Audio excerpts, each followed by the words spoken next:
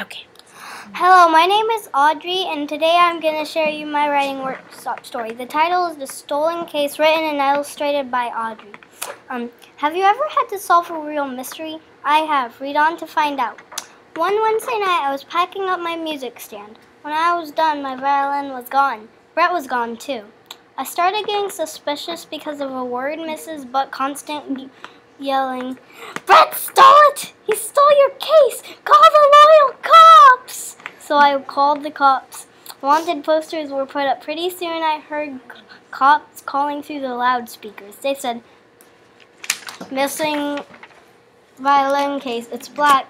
The name tag says Audrey Reimers. Look for Klein's music violin case." It was now midnight. I needed the case now. I ran all the way around the school, darting my head in every direction. My grandma and Mrs. Buck panicked. I spotted Brett. I spotted Base. Evil Brett came staggering out. "Give my case back!" I shouted. Brett threw it at me. I handcuffed him.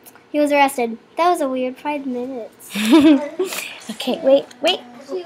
Let's explain your picture.